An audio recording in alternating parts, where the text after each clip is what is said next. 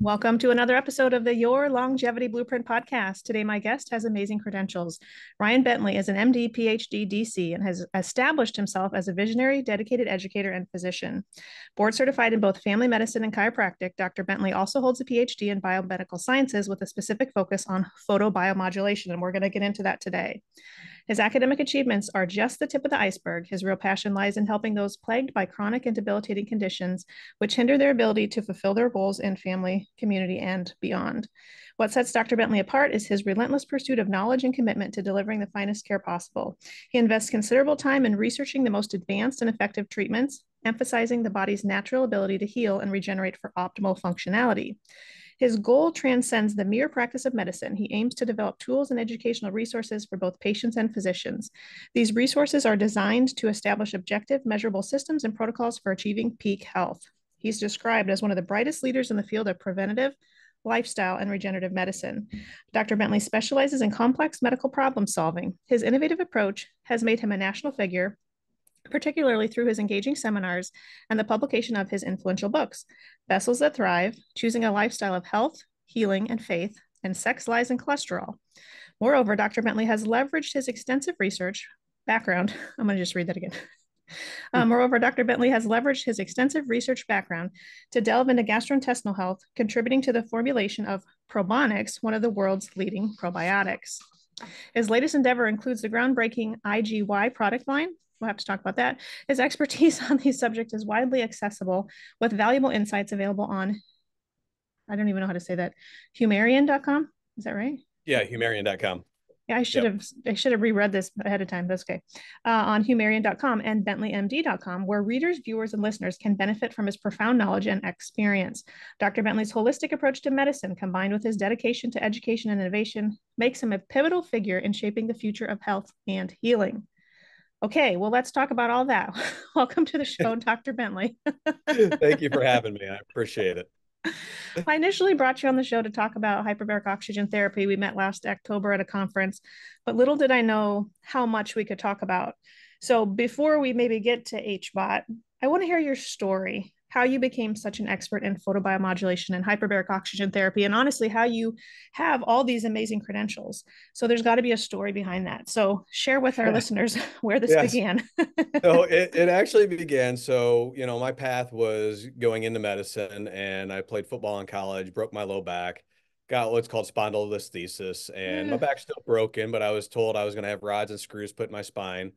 Studying for my MCAT, had shooting pain down both my legs on a fluke, went to a chiropractor, and the guy got the pain out of my legs, and he's like, look, your back's still broken, but you can go a long time, and maybe the surgery won't be as barbaric by the time you actually need surgery, but you can go a long time without ever needing surgery if you keep fit and keep your core and be able to bend over and play with your kids one day. And here I am, 19 years old, and I was also helping with some validation studies at Indiana University when I had transferred there after I stopped playing football. I transferred to Indiana University, and I was doing validation studies with regards to the Women's Health Initiative on equine estrogens. And here it was causing increased uterine growth in our rats. And I'm like, how can I give this? It's approved already. But I didn't understand the scientific process. I didn't understand validation studies, didn't understand how bad equine estrogens were, thought that's what estrogens really were, all those different things that go with it. So I had this moral dilemma, and Yeah. I was like, this guy got pain out of my back. He read the MRIs, looked at the x-rays, does some physical therapy, manual medicine, no drugs, no therapy, or no surgery. I'm like, hey, all right, why not? So I pivoted and went into chiropractic initially. Sure. And in that time, I was enthralled with understanding the science of things and not really philosophy. And then got out, practiced for about 8 years. Worked with Indiana University with the sports medicine team, had a private practice in Bloomington, Indiana, which led to working with moms and dads and their young athletes as well as professional athletes. And that led to me talking with moms and dads about nutrition on their own issues. And then next thing you know, my practice starts turning into kind of a lifestyle medicine, nutrition type thing, working with people with type 2 diabetes and obesity and just fixing their lifestyle. And then I had a come to Jesus moment. A good friend of mine passed away, left 3 kids behind. We were just hanging out the month before. And I was like, I'm never home. I'm leaving at 6 in the morning, coming home at 9 at night. I thought that was being a husband and a dad and providing for the family, just built our home. And I was like, God, I don't want to live for all this. And sure enough, I felt led to sell my practice, sell my home, and I moved to Holland, Michigan, and went into hiding and basically worked out Like of the took a home. sabbatical sort of thing, or Pretty much, yeah. yeah. Well, I created an online platform at the time that I was training doctors in nutrition and blood work and understanding how to stratify the blood work in a way. So I kind of did that. So I was the dad at every cupcake party, at every little school function that was there. I was riding the bikes with the kids, that type of thing. And then had launched Sexualizing Cholesterol, and I was speaking on heart disease down in Florida. And this is probably 2011, 12-ish, somewhere around there. And I was speaking on heart disease, and this doctor walked up to me afterwards and he goes, "You're just a chiropractor?" I go, "Yeah." And he goes, "You need your medical degree?" I was like, "Look, I sold my practice, so I had a life." I said, "There's no chance I'm going back to school." And he's like, "Look, I'm a dean of a medical school. We got a bridge program for healthcare professionals. And we also have a PhD program." I'm like, "Yeah, certainly not doing any of that." And interesting journey, but long story short, after that, 7 months later, off I apply, go back to school, do my MD, PhD under George Einstein. George Einstein at the Einstein Medical Institute. He did a lot of photobiomodulation, had a grant with the US military.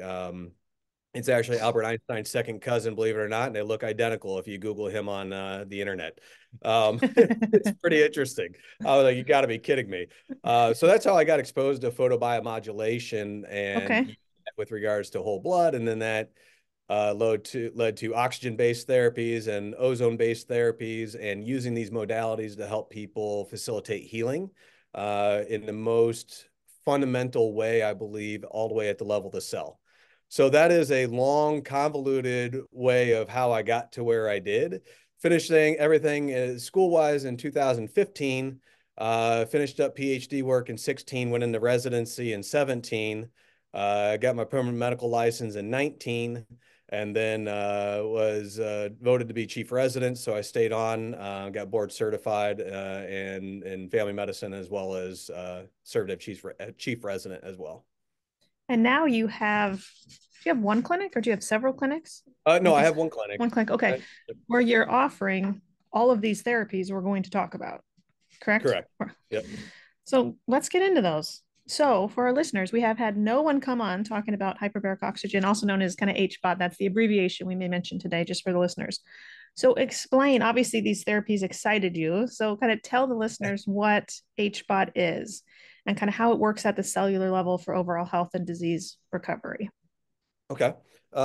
So when it comes to hyperbaric oxygen therapy, it is pressurized air at 100% oxygen.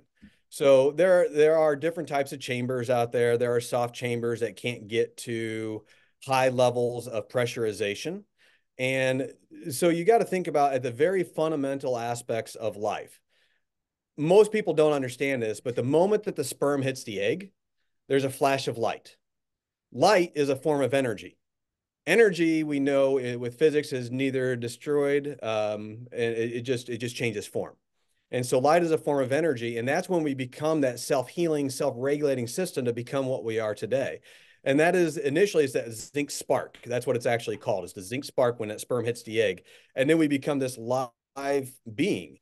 And the first thing when we are brought into the world, we take that breath of air, and that is oxygen. And that supplies our mitochondria, which is what make our ATP, which is our energy currency. Mm-hmm. So I always think about working all the way at the level of the mitochondria and making ATP, so our body has more money to spend, so to speak. And when people are in a deficit, they can't heal because it takes a lot of energy to heal. So Sure. imagine, when you're sick, no one Yeah. feels great. They don't want to go help thy neighbor and shovel the driveway when they have the flu.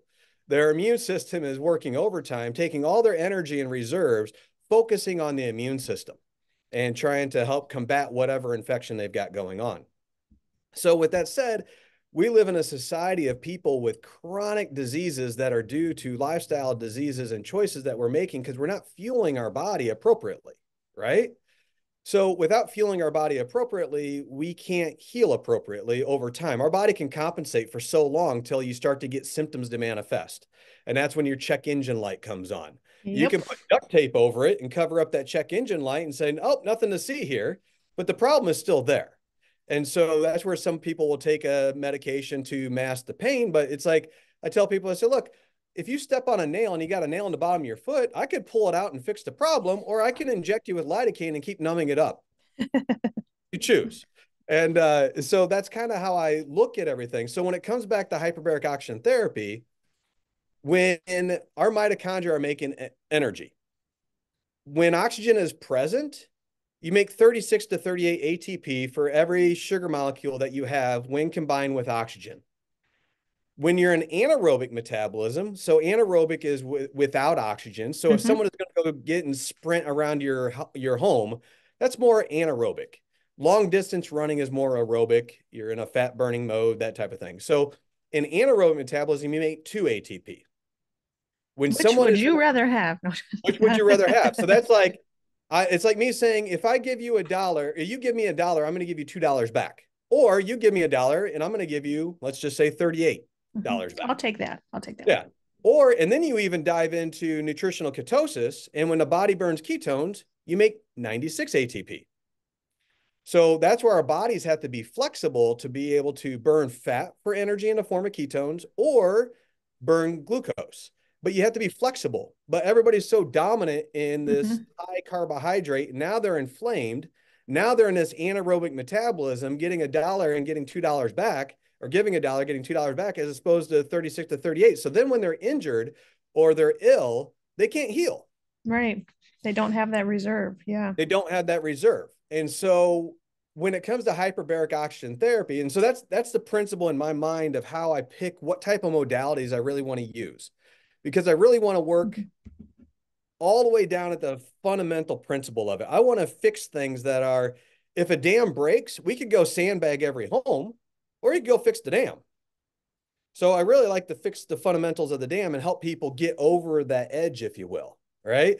So that's where hyperbaric oxygen really came in, because if you've got chronic inflammatory conditions, you got lower extremity edema, you got poor wound healing, you don't have proper blood flow, you don't have blood flow, you can't heal because you can't get the nutrients there, you can't get the oxygen there, you can't get the ATP to be produced in order for the body to heal.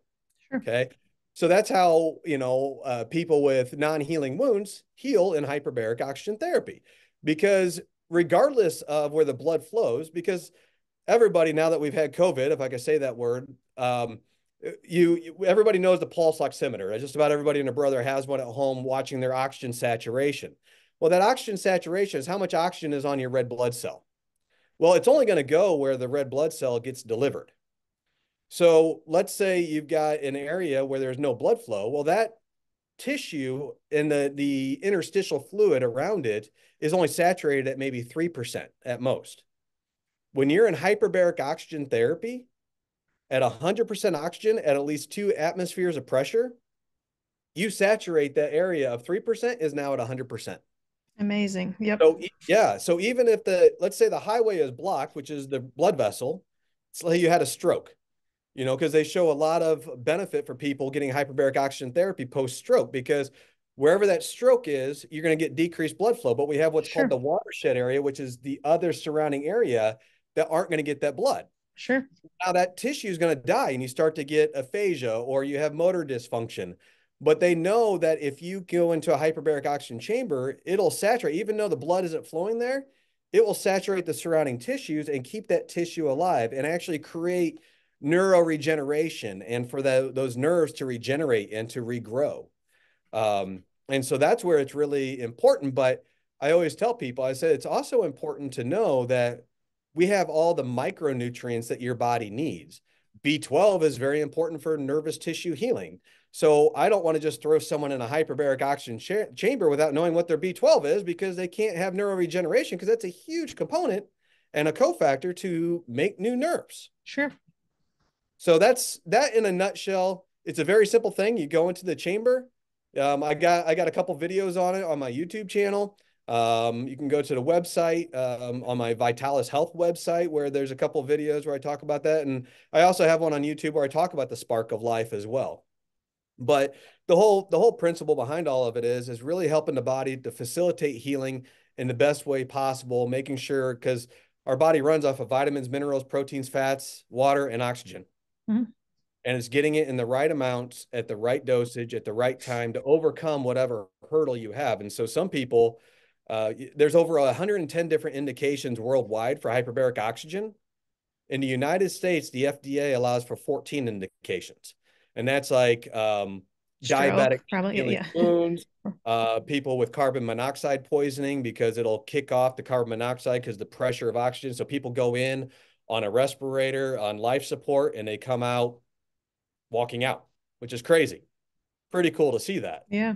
Most people are familiar with hyperbaric oxygen therapy when it comes to scuba diving injuries, where they come up the bends, they come up from their descent too quickly. Yep. Because as you go under, think about a soda can. When you open up a soda can, it goes, psh, and now the bubbles come up. Well, that carbon dioxide is compressed inside that can in the fluid. Although you relieve that pressure, and now that gas bubble comes up. So when you are scuba diving, nitrogen, you're breathing normal air, which is like 21% oxygen with some nitrogen and a mixture of gas. So when they come out of their dive too quickly, that nitrogen can create a air bubble and lead to what's called an air embolism. And so what they do with hyperbaric oxygen is they put you back into a chamber, compress that gas again, and you're at 100% oxygenation. So you can't get the bends coming out of a hyperbaric oxygen chamber too quickly because it's 100% oxygen. There's no nitrogen to do that. So there's a difference in that aspect. But that's what most people is usually they think about with scuba diving.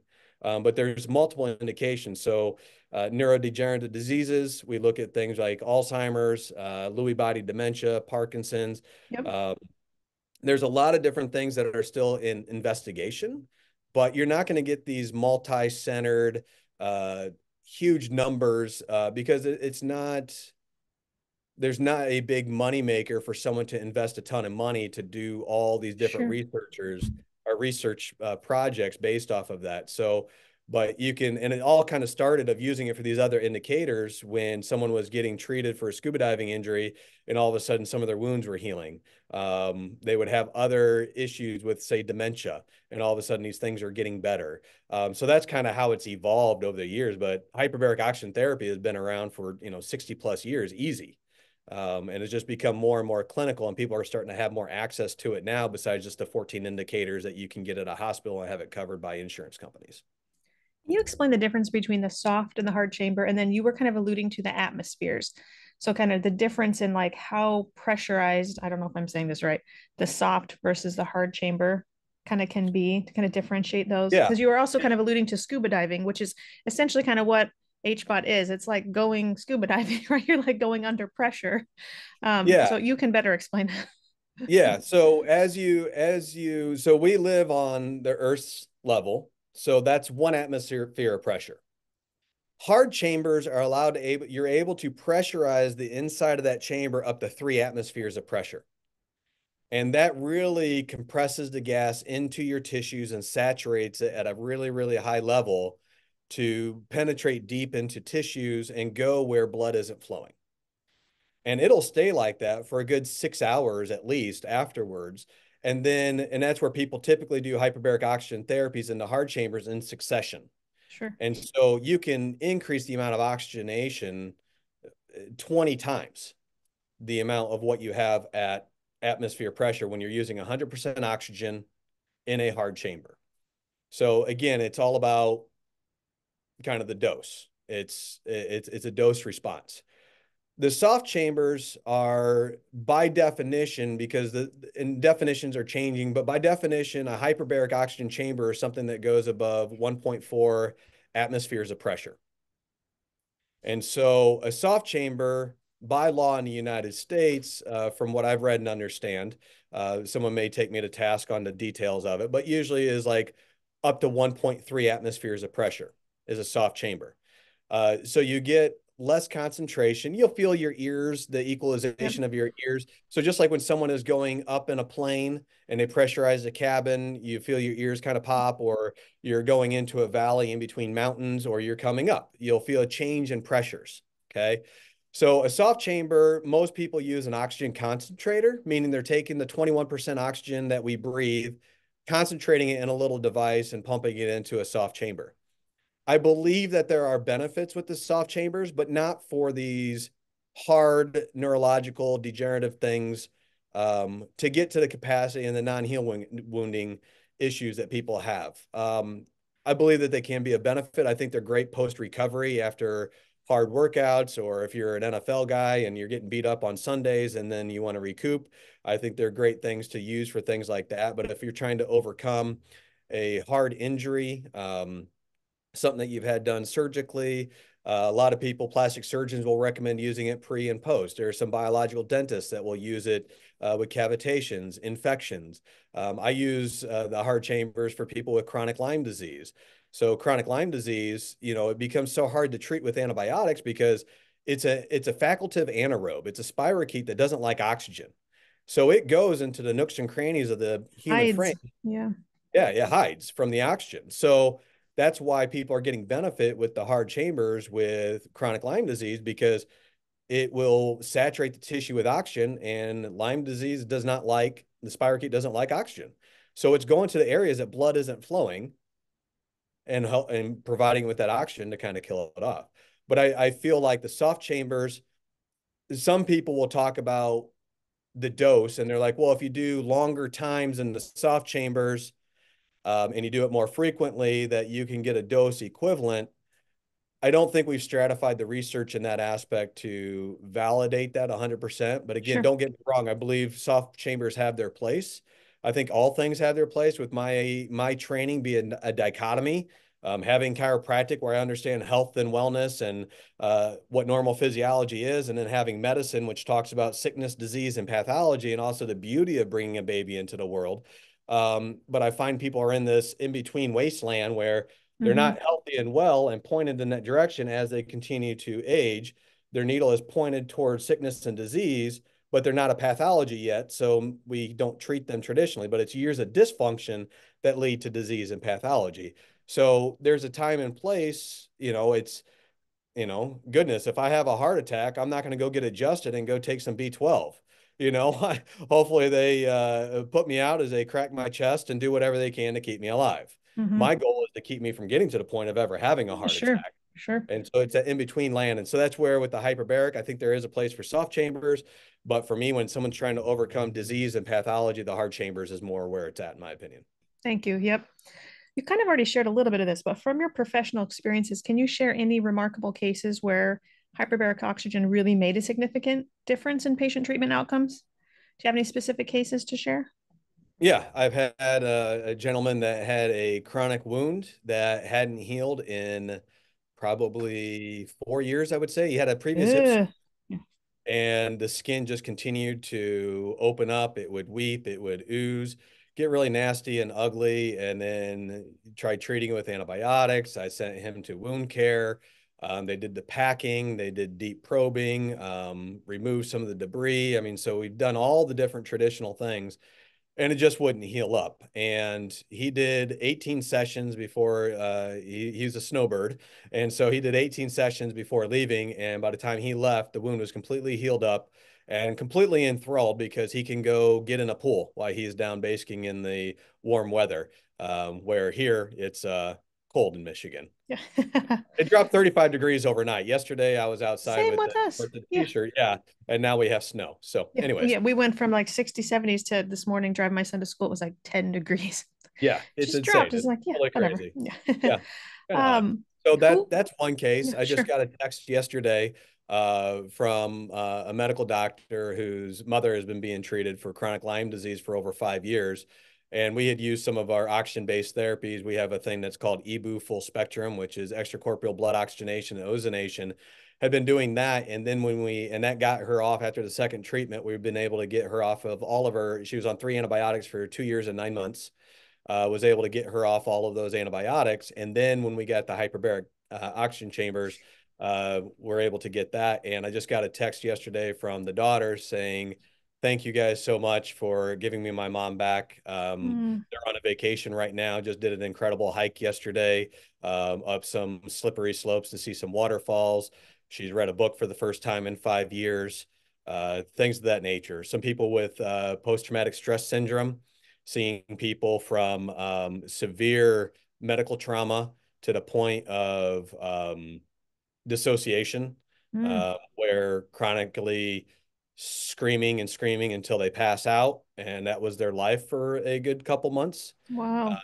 to now back to walking and being functional, and still a long road, but to see the changes exponentially. And this is a case where that person is nearing 60 treatments. So it's, the treatments change based off of what you're doing and what you're trying to achieve. And I believe also the overall health of someone as well. So it's kind of that there's an art of it, because it's not a cookbook. You kind of start with basic protocols, as you know, with anything. You kind of learn a protocol and you kind of take it to that next level based off of your experiences and what you see with people. We have a tendency to, what works seems to work, so why change it? But then you start integrating and working with people in different capacities, and people are at different levels of health status, and you have to adjust for that. And that's where the art of medicine comes in. You have listed quite a few good examples of patients who could benefit from HBOT. So you're basically saying any sort of brain or neurologic injury, right? Wounds, of course. Mm-hmm. Patients with chronic. I love that you keep mentioning this Lyme disease patients, because we have a lot of patients with mold toxicity and chronic infections.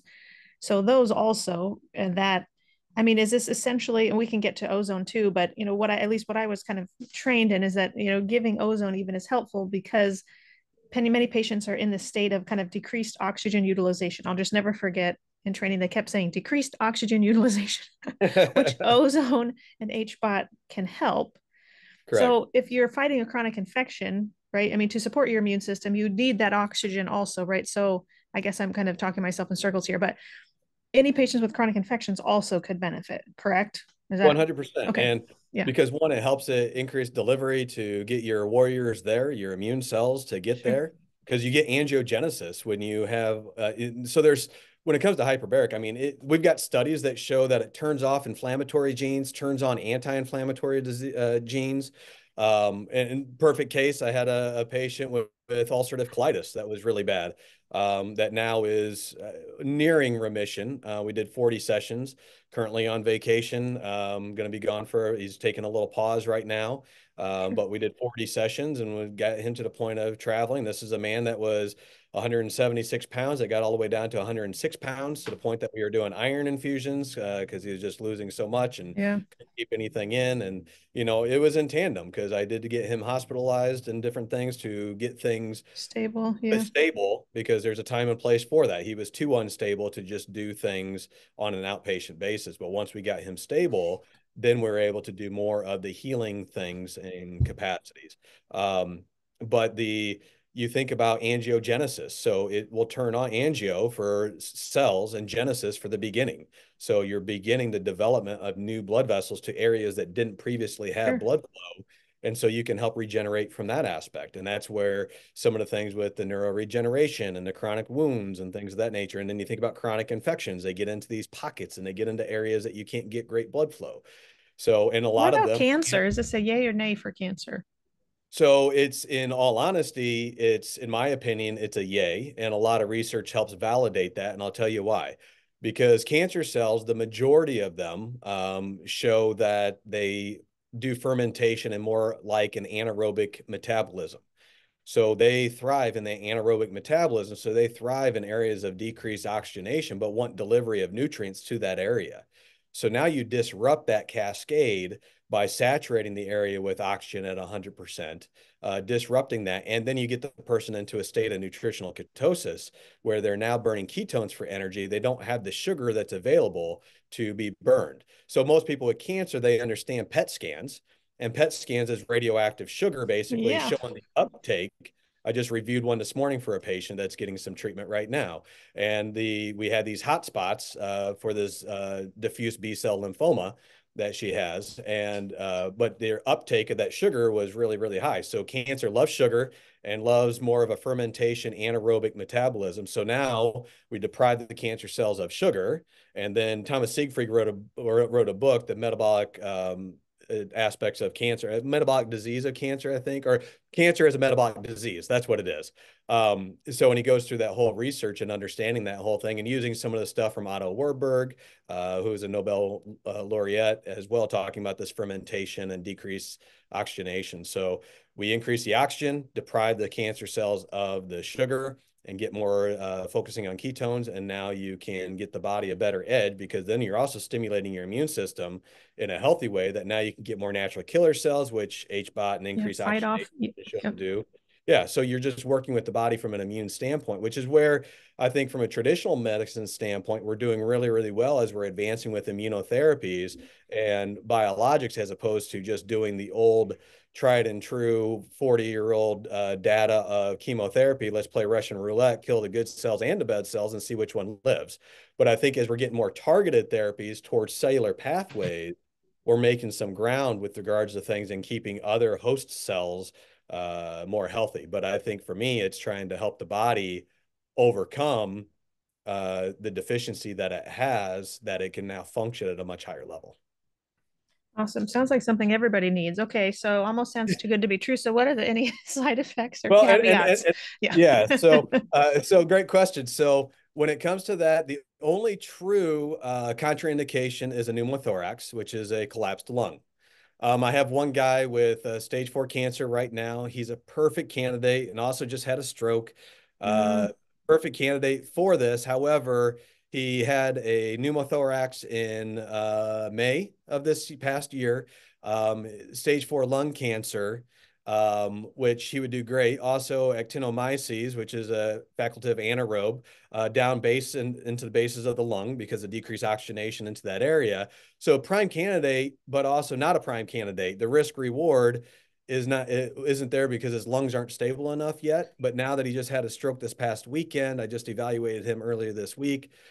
We started having more of that discussion, of when the okay, time, now, yeah, yeah, when we need to wait, we're not there yet, but you're getting stronger, you're getting better, but we've got other health issues to do it. So again, pneumothorax is the only major real contraindication of absolute contraindication.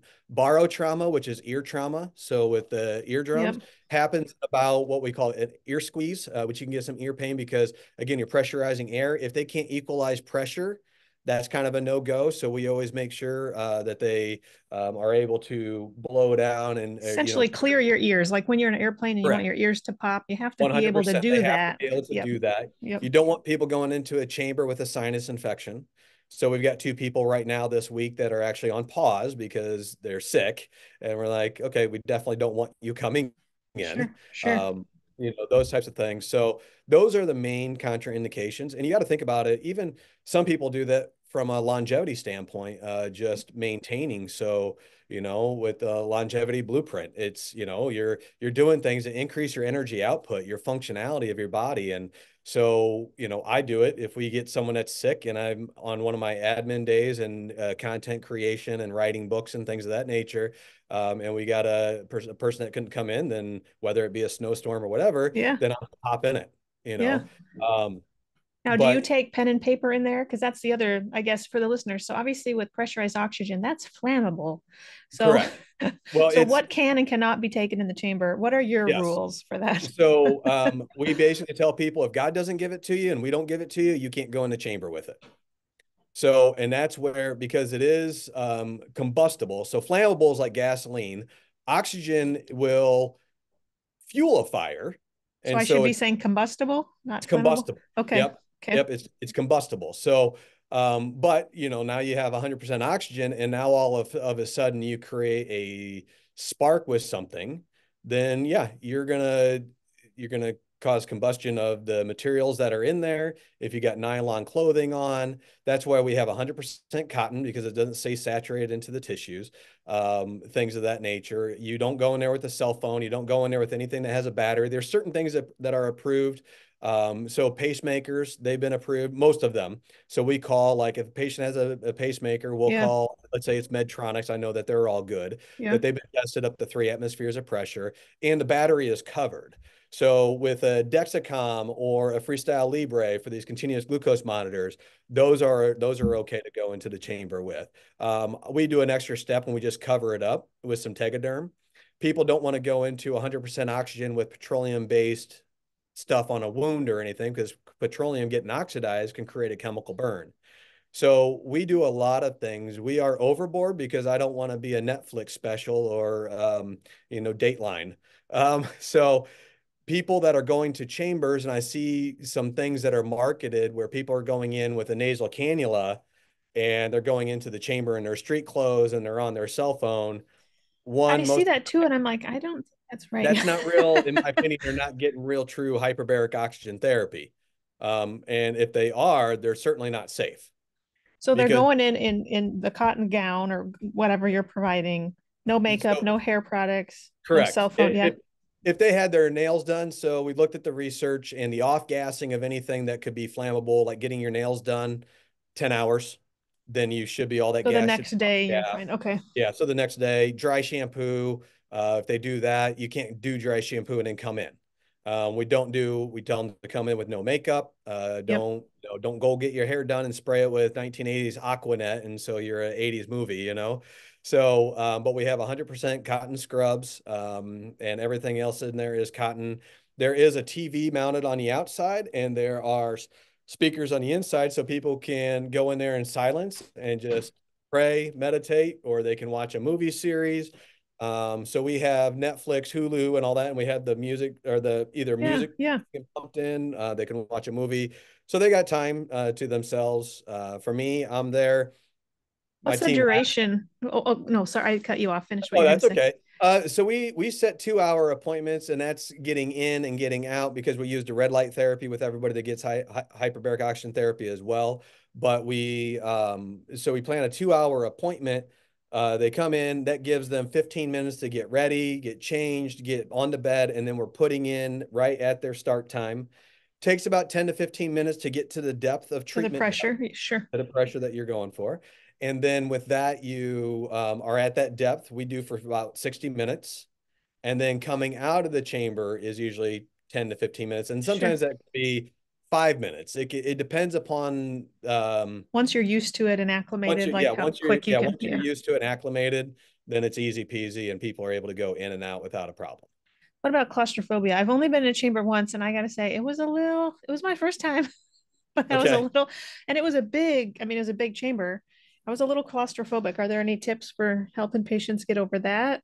Yeah, so and it kind of depends upon the type of chamber. Our chambers are a hard shell chamber that's a clear acrylic on the outside. So the whole tube that they're in is completely clear acrylic Oh, wow. tube. Yeah. So Perimedical makes those, which is what we have. And then also there's Seacrest, which is another company that makes these hard shell chambers with the clear acrylic. So they don't really feel too claustrophobic Yeah, going in that's there. great. Yeah. Uh, some people, so you can use some natural products that can kind of help calm Calm people you down down. Yep. beforehand. There's some milk peptides that can do that. There's like things like ashwagandha that people can take, some L-theanine. Yeah. right, Sure. L-theanine, Sure. GABA, things like that. Some people that are really bad might be using a short-acting benzodiazepine. Medicaid. Yep. Yep. Yeah. Yep. So, but we haven't had to do any of that. Most of it is our team. Educating the patient and yeah. It's Yeah. educating, Yep. walking them through it, telling them to just kind of close their eyes, and they're just going to relax and just breathe normally. And that's all Yeah. you do. You go into the chamber and you spend time in your thoughts, or you watch something entertaining or listen to music, and that we pipe in there. And then there's a phone that we can talk to them. So they just talk normally and we can hear them on this phone and they can hear us. And That's so the great. minute we pick it up, and so they kind of signal to us like, hey, because they might want the volume up, or you could change the temperature in there based on the flow rate of oxygen in and oxygen out of the chamber. So Cool. Yeah. Yeah. Sounds like you have a great organization there. Good good We setup. have an incredible team. I'm very blessed with the team that we have. It's awesome. I want to move on just a little bit to faith here. So, in your view, how does faith influence an individual's approach to health and healing, like especially in the context of these sort of, we'll call it a modern medical treatment like HBOT? Oh man, now you're gonna get me preaching, girl. Go for it. So yes, I have spoken at churches on Sunday morning and preached on Sunday morning. So, but I'll try to not get to that point. But it's sometimes I just can't help it because it's a huge passion of mine. 72% of Americans claim to be born again Christians at some level or have some level of faith, and fasting is part of every spiritual religious practice, basically known to man and woman. Not being sexist here. But in just about every capacity, fasting is involved there as well. And so not only is it looking at things from that standpoint, but if we go back to my faith and from a Christianity standpoint, is our job is to love and serve other people, to be the hands and feet of Jesus. And Mm, how can we do that if we're fatigued, depressed, and falling ill to chronic lifestyle diseases due to choices that we're making on a daily basis? And some people may not know. I remember sitting down across from a lady that was, severely morbidly obese, as was her 9-year-old daughter, and the mom was drinking 2 liters of Mountain Dew a day. And then you think about, well, what's that child doing? Is emulating what the mom's doing, but the sure, mom didn't really have any health education.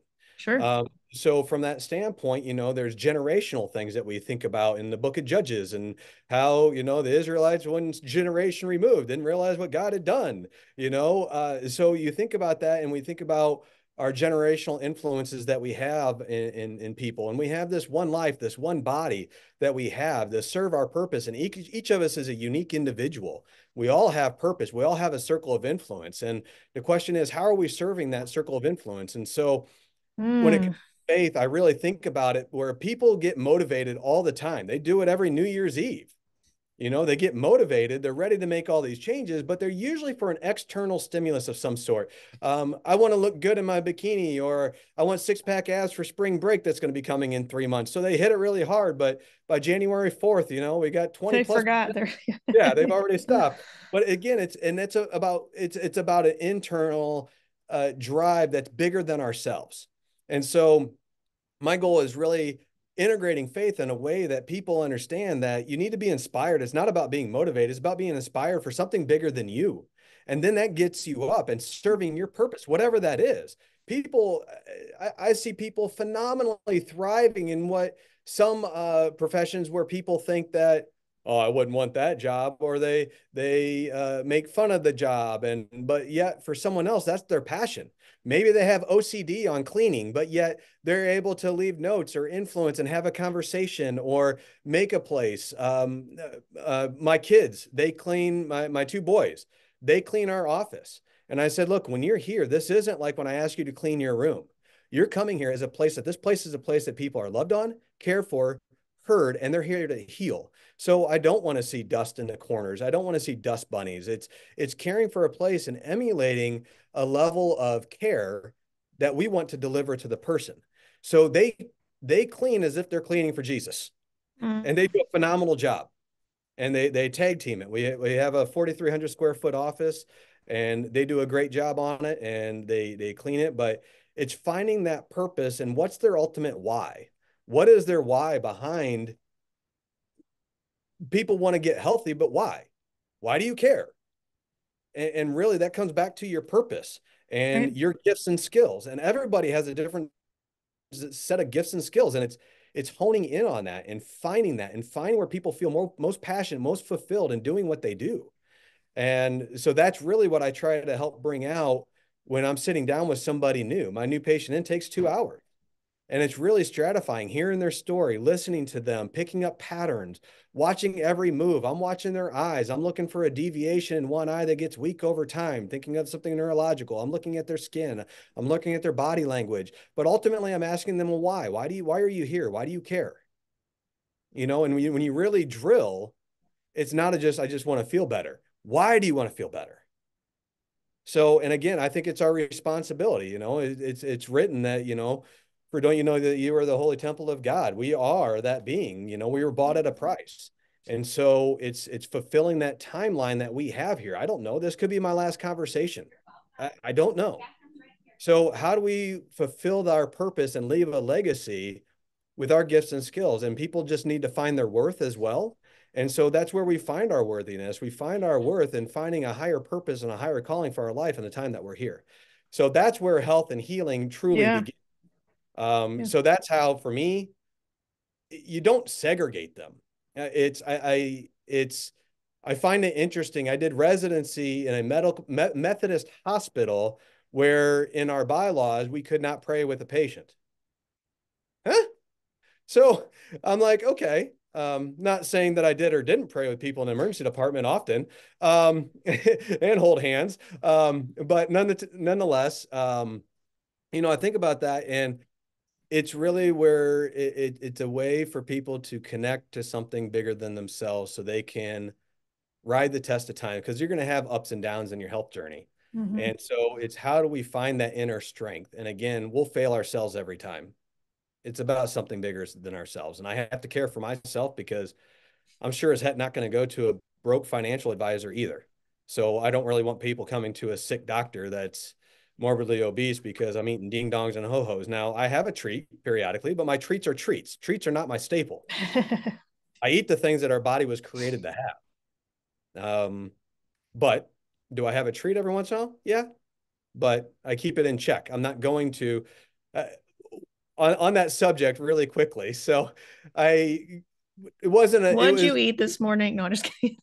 I haven't. I'm on a 3-day fast right now. So I'm on the end of Wow. a 3-day fast. So I have lunch Wow. lunch here with my wife and son here in just a little bit. But Wow. so we're breaking the fast. But when I think about it, I was in a small group one time. And it is written that everything is permissible, with the New Testament and the coming of Jesus, that nothing to a man that a man puts into his mouth is unclean. But we're also not to make our brother or sister fall either. So what's a conviction for one person may not be a conviction for someone else. But the question really is the intent. So if I'm going to comfort food because I'm going to create serotonin and make me feel good and beta endorphins that block pain, people are literally eating away their physical and emotional pain and turning to food in times of comfort instead of turning to God first. Well, if you turn to food first, then what are you doing? You're creating idolatry, which edges God out of your life a little bit. And that's not what God likes. But I'm not here to judge, and I'm not the one that's judging. That's between you and your Yeah, creator. yeah.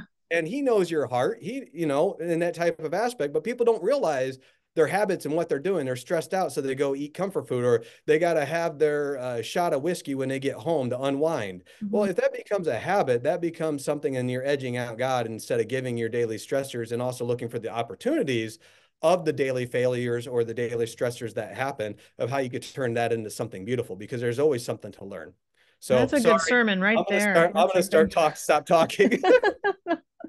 Oh, that was great. My listeners know that I have faith. I've mentioned it on several episodes, so this is good. We could talk for 2 hours on that topic, but we have to get to photobiomodulation. So,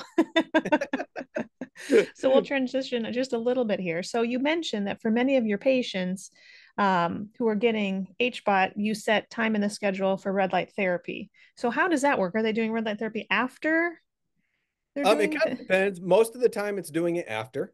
Yeah, Sometimes we do it before. It's kind of patient flow, and I don't really think that the research stratifies either way. one or the other? Yeah. Yeah, I can theorize either way and argue strongly for both ways. So ultimately, sometimes it comes down to patient flow, and it just kind of depends. Well, So tell me some of the benefits and why you incorporate that with your patients. I know when I met you, you had kind of told me about your clinic, and we yeah, had looked into getting a similar red light therapy panel, which we finally have. I got to get it set up on the right circuit now, but yeah, eventually we'll get this yeah, sucker up and running. But tell our listeners what red light therapy is, kind of also okay. known as photobiomodulation, and how this has helped your patients. Yeah. So going back to my PhD work on photobiomodulation, I've Yeah, always been yeah, piqued in the interest, and also understanding that helotherapy, which is sunlight therapy, going out in the sun, has been done all the way into the time of Socrates. I mean, you go all the way back, and we would take people, and we know, like, people with psoriasis and getting yeah. out in the sun, and we use UV lamps and things of that nature, that there's huge healing capabilities. And then the things got turned me on to it more so when I did PhD research under Dr. George Einstein. And so we were going to have a prayer room in our office, and it just takes me back to the beginning of the zinc spark, and God says, let there be light in the very beginning. So let there be light. And light is healing and light is Yeah. energy. And Yeah. just like, plants grow when they had the proper soil, when they had the proper water, and they had the proper sunlight. In the same way, our bodies. Tell me who feels more miserable when they're on a beach with their feet grounding on the earth by the negative ions blowing off the winds of the ocean and then standing in the sun. Just about everybody feels better then, right? And so you think about light therapy, and being in Michigan and the latitude we live at, we don't quite get the UV light that we need for activation of vitamin D and things of that nature. But that's where it started is we're going to have a prayer room. I'm like, if we're going to have a prayer room, why don't we put a red light in there and hit the red light therapy in there and just add a benefit to our patients because it increases. So if you think of our mitochondria, so going back to the very beginning Yes. about Yes. Yep. energy, right? So if you think about mitochondria have inside them what are called cytochromes. Cyto for cell, chrome for light. And we can stimulate in the lab, which we've done with research, stimulate mitochondrial function with light therapy. And so it will absorb that light. So there's studies knowing that with regards to red blood cells, when they get exposed to light, it will bind to those red cells and it will create a conformational change to the hemoglobin, delivering more oxygen to the tissues, which is why people will get increased tissue oxygenation when they do like ultraviolet blood irradiation, where they're having their blood exposed to UV light. So going back to where now the red light panels aren't a UV light, it's a different spectrum of light, but it stimulates the mitochondria, which is going to increase your energy output.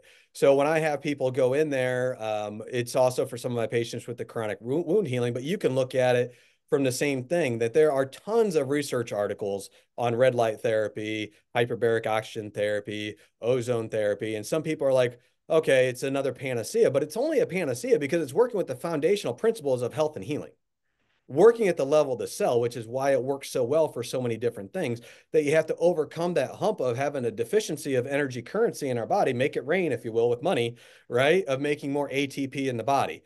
And so the red light therapy, you'll see it from neurodegenerative diseases, which we've got people. I have one lady with Lewy body dementia that was hallucinating all the time, was having confabulations, could barely speak, was mumbling, very stupid gait, where stupid gait leaning over, shuffled walking. You couldn't hear her. You could listen like right up to her and just barely hear her mumble. By the end of doing 40 sessions, she was no longer hallucinating. She recognized her husband. We could hear her across the clinic. She's Wow. coming in saying, "I love you guys. You guys changed my life." But Wow. she has red light therapy at home. She has a Was that soft, like red light therapy on her head, or was she doing just standing in front of the full panel, body? Okay. full body, Yep. full Yep. body. And there are other red light therapies that you could do that will do intracranial penetration and things like that. So there are different modalities and devices that you can get. We have a full panel, full body one. We have people just kind of turn over like a pancake, stand on one side for 5 minutes, flip on the other side. There is the law of diminishing returns. I know we do live in a world of more is better type mentality, but there is a mitochondrial decline after about 20 minutes. So there's a So no peak, more than 20 minutes. Sure.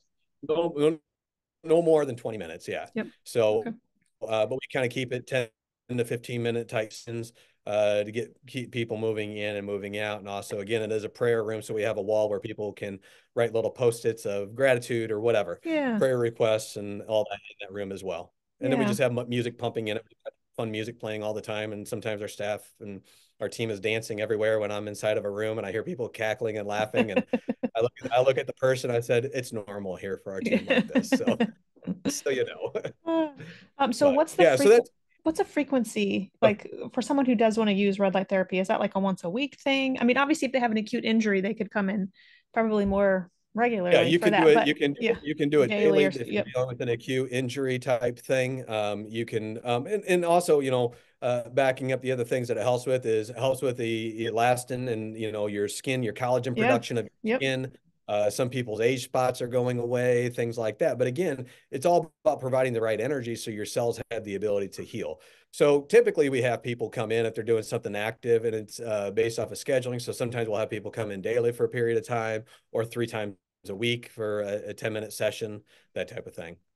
Awesome. So, but again, it's the dose and frequency changes based off of a person's issue. So I had a patient that sometimes I jokingly say, "Are you kidding me?" Because sometimes I want to call her Job because there's just like one thing after another. But man, this person's faith is tested Tested, strong, yeah. and it's going to be a strong story for other people at one point. But end up falling, end up getting a cervical fusion in her neck, and to try to help the bone healing with that.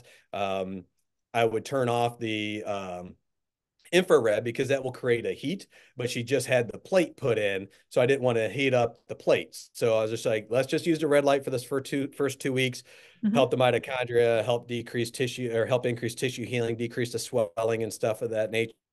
And just facilitate as much healing. And then we'll go a little bit deeper after the acute phase is over here. So then we started to use because Sure. you can use just red light or you can use it with that and infrared. So you have different spectrums of light energy being entered into the body. Just like how I asked with HBOT, any side effects or caveats with the red light therapy? Um, with regards to the red light therapy, I mean, if they um, had a skin cancer, like an active skin cancer, yeah. So on and there, I that's would say that would be a contraindication probably. yeah. So and also increasing um delivery of nutrients to a certain cancer and things of that nature. So, like I did not recommend using red light therapy for a patient that I had a diffuse B cell lymphoma that was on the face. Sure. Did not recommend using it there. Yep. More of a precaution, more theoretical, but I'm like, I don't want to do anything that could be a potential. If I Right. have hard evidence that it's a no, then perfect. But Yeah. if not, then let's not increase risk factors if we don't need to. Well, in pregnancy, being that I'm currently pregnant, yes. And I was so excited to get this red light therapy. I guess it's not a bed, it's a panel, but I know I can't use it. I mean, I could technically use red light therapy on my face, but just not That on or that your back on the backside back. too. Yep, but You know, just not it's not on gonna penetrate deep that deep enough. into the tissues from that aspect, in my Sure. opinion, Sure. to go through your spine and the 4 inches of muscle that you have in that lower aspect and stuff. So, Sure. Great. Okay, how do I wrap this up as we as we wrap up the show?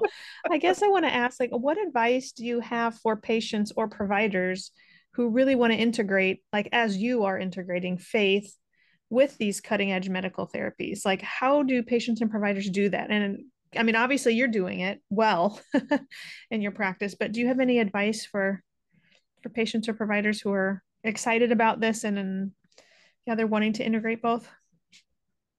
um, for providers and stuff, is one, let go of the imposter syndrome and just embrace who you are and what you're all about. And you're going to attract your tribe of people that want what you had to offer. And just being true and congruent with who you are and what you're about, and not Yes. shy away from that. And that's the biggest thing. And that's a hurdle and a thing I have to overcome. And I openly talk about it. I mean, I went into hiding and I deleted all my social media to get into medicine because I had this big following and I was doing YouTube videos and all this stuff. And I was like, well, some of this is kind of in the face of traditional medicine. So I deleted everything. So then when people are Yeah. looking me up for my residency interviews, that they're looking at this 36-year-old, 40-year-old guy going, oh, look at him. Look at this video. No, we're not bringing this guy in. He's going to be disrupting. And I wasn't Mm, there to medicine to disrupt it. I was there in medicine to master what they're teaching and what they're doing. And how do I integrate and take the best of all worlds yes. to help facilitate healing. So I don't think everybody needs to stop what they're doing and go back to school. But if you feel called to do it, listen to it and do it. I don't regret one day of it. Was it hard? Was it challenging? Yeah. Was I on my knees at times? Yeah. I almost quit med school with 6 months left, and I almost quit residency with 6 months left. Both completely different situations. Sure. One was I had $2.17 left in med school, and then the other one was I was just sick of uh, um, the lack of compassion and the more of compassion fatigue that people were having, Mm, and casting judgment on people because they're addicted to heroin or meth, but not knowing their story, not finding out about them. How did they get there? You know, everybody has a different story. And so how do we use that to help other people? yes. And ultimately, when it comes to that for providers, again, be who you are, hone in what you are, continue to learn, don't think that you know everything. I have my limitations. I know a lot and I study a lot, but it's again, that's my passion. When I was interviewed for residency, I literally, for a hobby, I read medical journals, I read studies. It's what I'm interested in.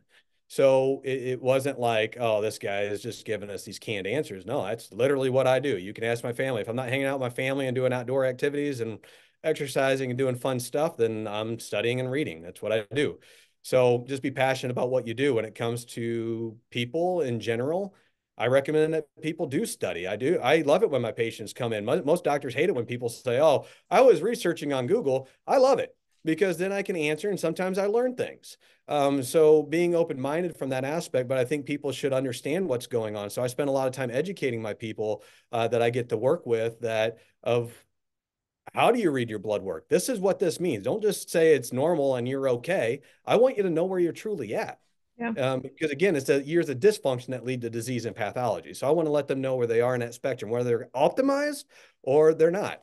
But also integrating their faith in that aspect is you have to understand your why.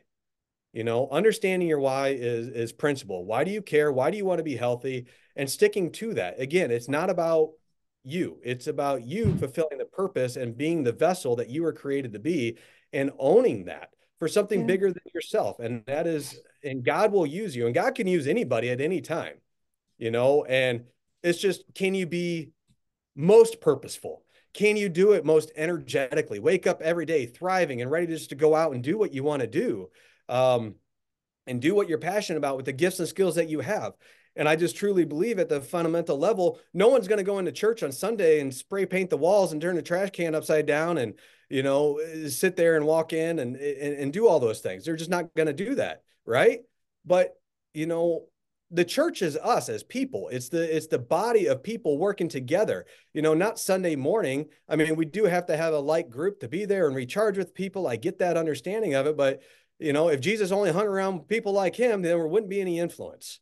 So we have to influence beyond ourselves and we have to get out of our comfort zones. We have to understand our worth, and our worth comes from him, not from external and other people's expectations. So let go of other people's expectations, hone in and own in what you are and what you're created to be, and go in that purposeful health journey towards health and healing so that you could better fulfill your purpose that you're created to do. I love saying mic drop. Yes, that was great. Beautiful. Love it. I forgot to ask about probonics though, so now I have to go back to that. Can you can you quickly, as we wrap up the show again, can you quickly tell us about that it's a probiotic, correct? Yeah. That So you formulated? Yeah. yeah, so I've been working with Humarian after chief medical officer and formulator and digging into the research on gastrointestinal health. Years ago, I quit giving probiotics because I was like, they're not encapsulated. They're going to get killed off in the stomach acid. So why? Stomach acid is our first line of defense against bacteria. It's going to kill everything. So realizing though that dead bacteria do have some benefits with the what are called bacterial cell lysates, which is the innards, if you will. If you squeeze a grape, it releases all its contents on the inside. So there were differences in the research studies, but I was just like, we're not really growing these populations. And so long story short, we were able to use some technologies to be able to make the first liquid probiotic that was out there that did not need to be refrigerated because the bacteria go into what we call a VBNC, which is viable non-culturable bacteria, basically. So this they're viable, they're alive, they're metabolically active, they're in hibernation, so to speak. They're not replicating. So, but when they hit the small intestine is when they start to become activated, and then mainly when they hit the large intestine, depending upon the strain, based off of the environment. And so we were able to show 10 times more than the leading brand, physician brand, nutraceutical product that was out there for probiotics at that time. We were able to show 10 times more survivability past the stomach with a tenth of the amount that they were using, which was great. So that's really probonics. And so it's formulated to be a general spectrum, but we also have it for infants and toddlers because they're more bifidobacterium until about the age of 8 or 9. And then it switches more from a bifidobacterium to lactobacillus. And then we have one more for UTIs and chronic yeast infections for women. So there's a women's formula. In general, I recommend women that don't have chronic UTIs and candida issues that they just use the general adult formula. We do have it now in an encapsulated formula as well.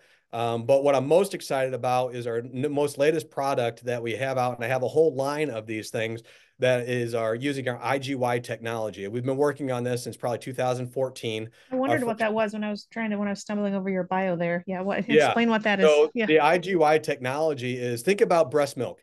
breast milk provides passive immunity to a baby when they're breastfeeding. Why? Because a baby can't really mount an immune response until 6 months, where they're starting to use B cells and make Sure. antibodies, right?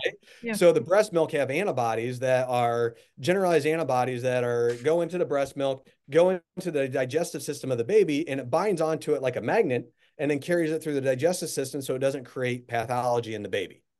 That's passive immunity, right? So same thing. We, in a broad spectrum, we have very specific targeted therapies that we're able to do. And so we inoculate the chickens, and we inoculate them with whatever antigen that we want, which is a foreign substance. And then we highly concentrate that, put that into a capsule. IgY is very similar to IgG, which is an immunoglobulin in Yep. humans, Yep. except it We doesn't sell have lots an of that. Yeah. Yep. yeah, so it doesn't have an FC portion, so it doesn't activate the immune system. It's a passive immunity in the GI system that will bind up whatever pathogen and carry it through the body without any problem. So our first product, I'm just so excited because we have a whole line of these things. I'm so excited. But the first one coming out is called Smile Guard. So we actually use it. So you think about, so I trained in a facility in Kalamazoo, Michigan, Western Michigan School of Medicine. I worked with people that were homeless, people that were living in the streets, at the missions. And a lot of these people didn't have great nutritious food. They didn't have teeth to chew, the food to get the nutrients that they needed. So here I am seeing all these micronutrient deficiencies, vitamin A deficiencies, things that we learn in med school that you're never going to see except in third world countries. Well, I'm telling you, they live in a third world country. Right? So it all starts with oral health at the beginning. From the moment that we start chewing food and breaking it down into the micronutrients and the things that we need for our body to thrive. So we have our product called Smile Guard. Smile Guard, the first thing that it does is we isolated certain enzymes that we know with strep mutans that causes cavities when exposed to sugar and binds to your teeth, creates this acid that eats away at the enamel. So back when I was in grade school, the dental hygienist would have you chew this little pink tablet, and it'll look at your teeth to see if you have strep mutans on there. Then you would brush to see if you get rid of it and if you're brushing properly, right? So we had this whole study that was done in 2018 with a researcher over in Asia, and we've been able to show that the before and afters, that it really literally will bind to the strep mutans and carry it down the digestive system and swallow it, and it goes out without any problem. But we also made it against P. gingivalis. Porphyromonas gingivalis is a gingivitis, affects 50% of the population worldwide. Gingivitis is what makes your inflammation at your gum lines. You can start to get what people will call Periodontal disease? I don't know. yeah, periodontal disease, but because you're getting these plaques, and the plaques will create this biofilm. So they'll do scraping and get rid of it. But we've been able to show that we significantly decreased the percentage of P. gingivalis, even with the scrapings, a month later, by using these lozenges that will bind the P. gingivalis and carry it throughout the body. And then the cool thing about cool. it also, it's just awesome. So, and we got before and after showing that changes on probing depths. So we got the research to back everything, which is just phenomenal. I love it. So that's our first product. But P. gingivalis is also linked to cardiovascular disease, Alzheimer's. They found it in Alzheimer's plaques, and also rheumatoid arthritis, and because of molecular mimicry. So people talk about leaky gut and intestinal permeability, but we also have leaky gums. So that's pretty cool. So then we also have a product for H. pylori that will bind up. It'll put mittens on H. pylori, basically, so it can't bind to our intestines, into our stomach lining, and create stomach ulcers. We also have it against candida, and we also have it against LPS. So some people are starting to learn about LPS. I've been studying it a lot since 2012 and 13. LPS is a huge trigger. We use it in research studies to trigger autoimmune. It's what makes people septic when they're get septic, and they basically have a bacterial infection, and their blood pressure drops, heart rate's going up, and they start to crash and go on life support because they have a massive bloodborne infection. So LPS does that. So you got tons of LPS in the gut. So there's certain testings like Cyrex or KBMO. They all are testing for antibodies to LPS, but there's no options for it. People are taking colostrum, but there's nothing targeted. So Stephanie, I mean, it's like a magnet. It just binds to it, and it binds tighter than our own IgG. So it neutralizes it and binds to it like a magnet and carries it through the digestive system. So it no longer is acting as a trigger. So you're lessening that burden on the person, and each person has a different level of burden, just like we all have a level of toxicity. We all have a bucket, and people's buckets are different sizes, and people can tolerate it. So just like people with alcohol tolerance, not advocating drinking alcohol, but If I have two drinks, I'm 3 sheets to a wind, but I got a buddy that's 120 pounds soaking wet that could drink a case of beer and be fine. His metabolism is a little bit different. Everybody's a little different. Yeah. Exactly. So as different as we look on the outside, we're that different on the inside. So these are all things. And so I have a pipeline. My whole goal is to make this rescue remedy because, Stephanie, there are 3 million people that die every year from infectious diarrhea all over the world. So my goal is to make a rescue remedy of all the things that are infectious diarrhea and put that out there. So we've got that in the pipeline. And yeah. bought in the United States will go to missions work in third world countries to help solve diarrhea issues that people don't need to die from Giardia and things of that nature just because they don't have the medication. Amazing. Yeah, using your background to help the masses. No. So where do listeners learn about I want to ask where listeners can find you, but also where do they learn about probonics and this IgY technology, like your supplement line? Where do listeners find that? So people can go to humarian.com.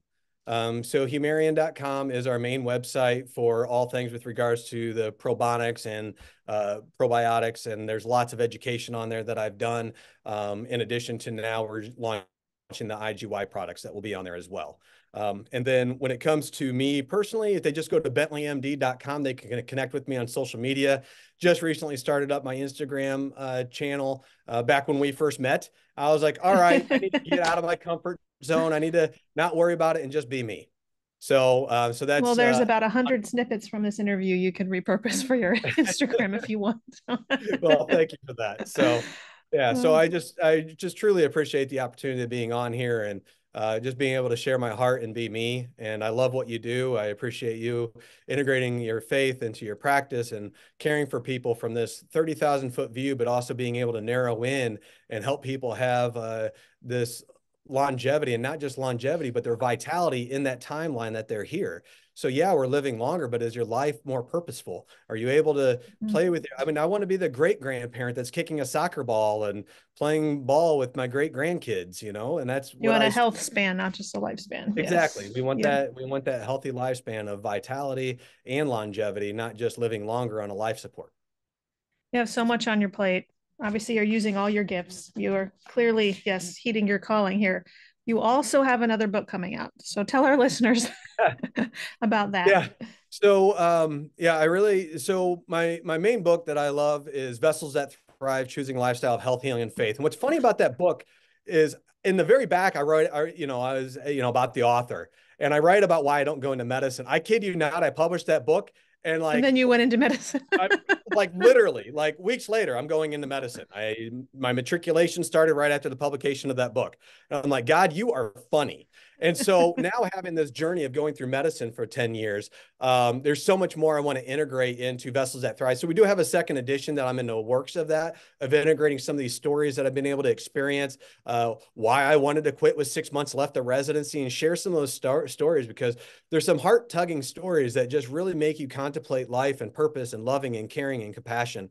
But in between there, as I said earlier, I finished a 5-day fast and I was just massively inspired. I woke up at 3 a.m.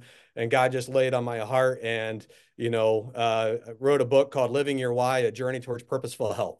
It's currently in editing. It's a short book, able to be read in probably 90 minutes, but it's 7 chapters long, helping people walk through that journey with reflection questions, talking about scriptures, sharing some stories and some quick insights without all the in-depth stuff, but really for people that are ready to get inspired. They're ready for that get-go.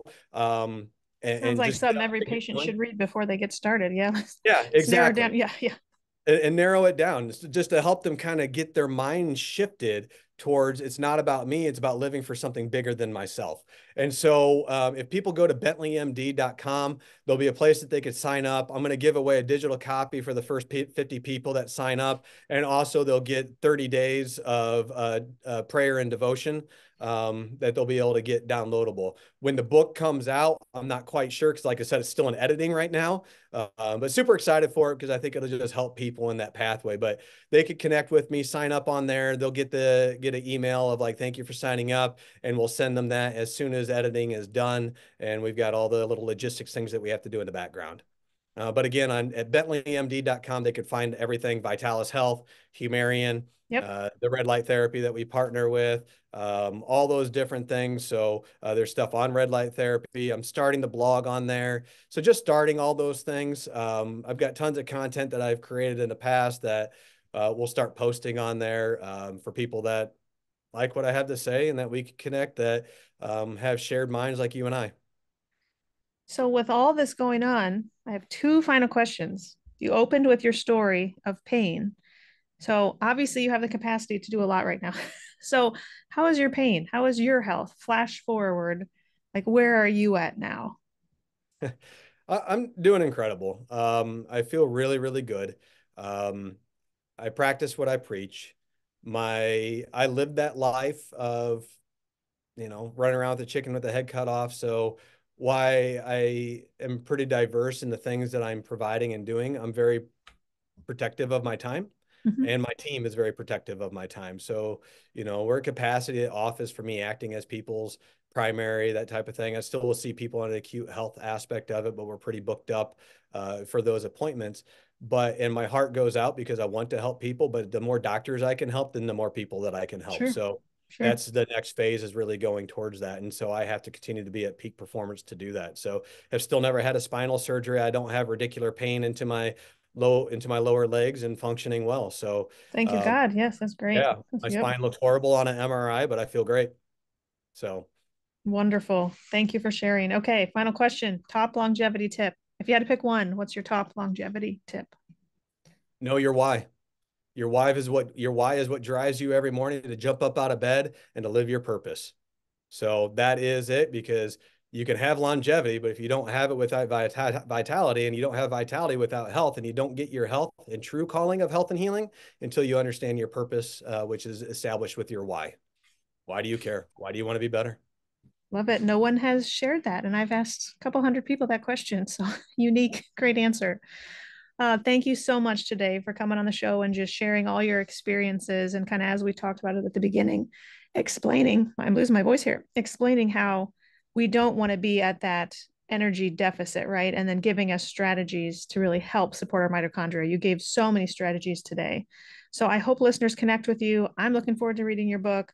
This was just amazing. Thank you for sharing your faith, being bold, and, I guess really just going back and listening to God as to what you needed to do, the path you needed to take, and now you're sharing that with others. So this is beautiful. Thanks for coming on the Oh, show.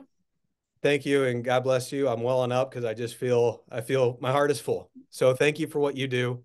I appreciate everything that you do. So thank you, and God bless you, and welcome a new baby into your family. It's beautiful. Oh, thank you. All right. You have a great day. I was like, where's the stop button?